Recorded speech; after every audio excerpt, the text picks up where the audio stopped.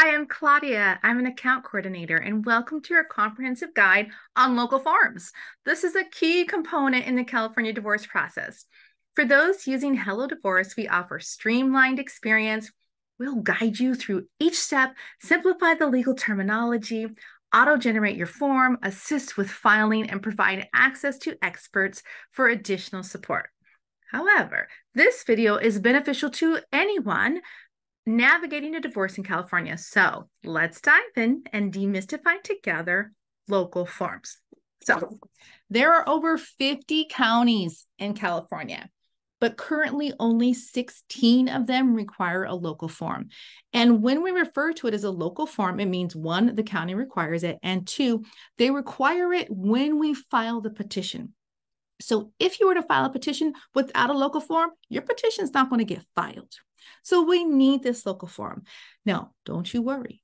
If you're in a county that files a local form, that requires a local form, your account coordinator is going to let you know, and they are going to make sure that your forms are filled out and ready to be filed right along with your petition.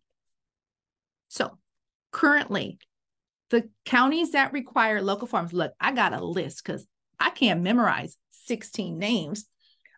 It's Amador, Glen, Los Angeles, Madera, Mendocino, Orange, Riverside, Sacramento, San Bernardino, San Diego, San Francisco, San Luis Obispo, San Mateo, Santa Clara, Siskiyou, and Stanislaus. Okay, so really briefly, I'd like to show you that local form so you know what does the court want to know and why do they want to know it? Okay, spoiler alert. Spoiler alert. The court wants to know two main things. There are some variations, but for the most part, they want to know who you are. Most of these local forms are, who are you? And the other one is, did you get the right court? Give me your address so we make sure you're filing in the right court. That's what they want to know. So they aren't really complicated.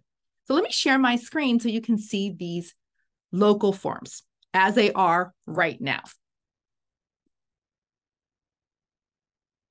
Okay, so for Amador County, this is a basic intake form. They don't want to just know information about you, though. Usually on these intake forms, they want to know information about your spouse, where you live, what your social security number is, what your driver's license number is, your date of birth, your email address. They want to know these things.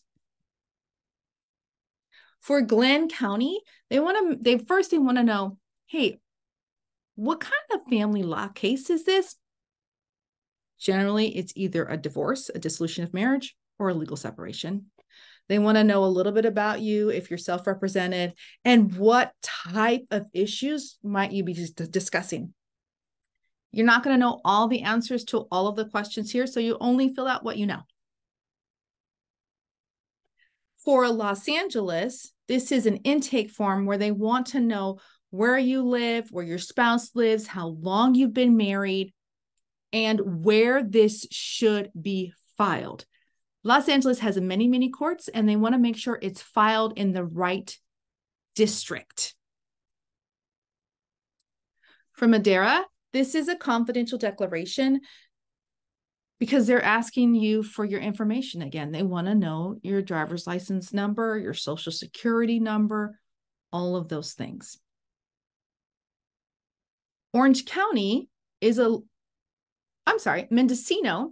Mendocino, they want you to fill out your name, your spouse's name. You're filing this with your petition, so you're not going to have a case number yet. Don't worry about that. Just leave it blank.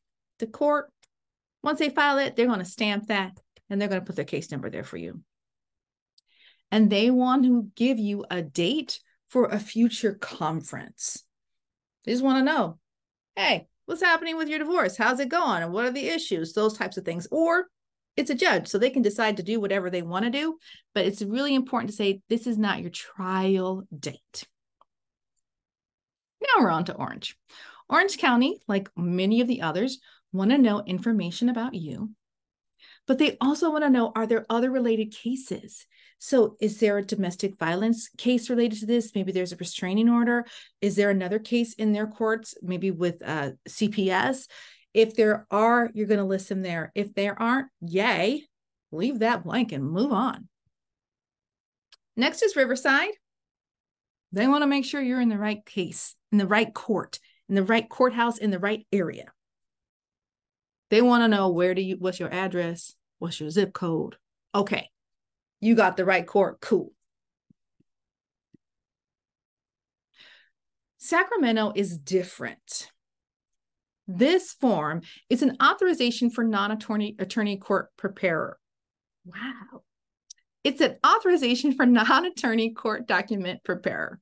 Basically, you are going to authorize Hello Divorce to file and receive paperwork on your behalf. San Bernardino, they want to know if you have the right court and that this is a family law case. For San Diego, spoiler alert, they want to make sure that you've picked the right court.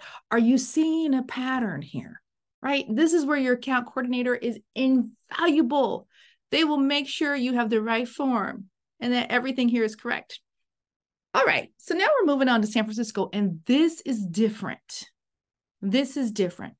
San Francisco wants you to know, hey, guess what? Did you know that you don't actually have to go to court to settle your dispute? You don't have to go to trial. There's something called alternative dispute resolution, and we want to tell you about it, make sure you know about it, and encourage you to use it. That's what San Francisco wants you to know in this form.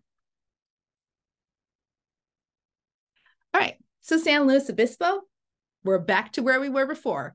They want to make sure that you are at the right court. San Mateo is a lot like San Francisco in that they want to let you know there are alternative ways to settle your divorce that don't involve a trial. So you should explore them. Santa Clara, for this document, you really only need to put your name and your spouse's name because the court's going to fill out the rest of this document. They're going to let you know which judge has been assigned your case and what department that is going to be assigned to. Okay, for Siskiyou, they want to know your information again. They want to know your private information. Now, for the last county, Stanislaus, they have two forms. One, this is a basic intake, as we've seen so many others, information about your address, your social security number, your driver's license. But they also want you to fill out this portion and submit it to them so that they can then assign a date and a time for a conference and let you know where that's going to be, what judge you're assigned to, what department that's in. So every county is different. And so you have to abide by the rules of that county. So if you're in a county that requires a local form, we're going to make sure that that form is filled out correctly and submitted for you. And once you file your petition, that local form is going to come back in the packet of papers with your petition and all the other things. This local form will be there too. So I hope you have enjoyed this video and I hope you found it very helpful. We have a variety of resources on our website, hellodivorce.com, pertaining to all things divorce, including what we went over in this video. If you need help with your divorce or have any questions, you can always schedule a free 15-minute info call with our team on our website. Thanks.